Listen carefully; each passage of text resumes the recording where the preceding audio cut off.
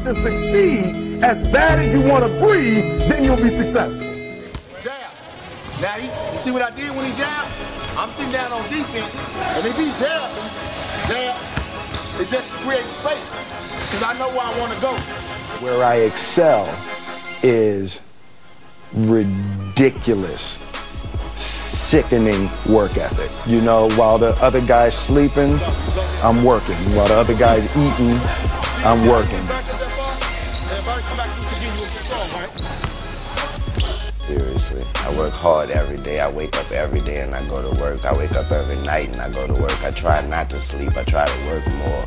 And it's only because I'm young. It's not because I'm a workaholic. I believe that when you're young, you're obligated to work. And then when you get to an age that you feel like you're not young anymore, that's what you work for.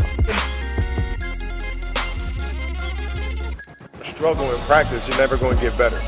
So like if you were to watch me train, I'd look as tired as they were, because that's what you're supposed to be. You know, when you're running 17s and you're running sprints, you're not supposed to feel great. You're supposed to be tired, like exhausted. That's the point.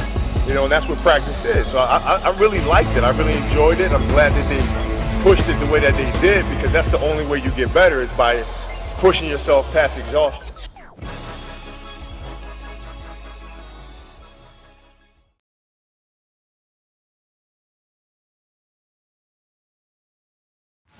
Come on, baby.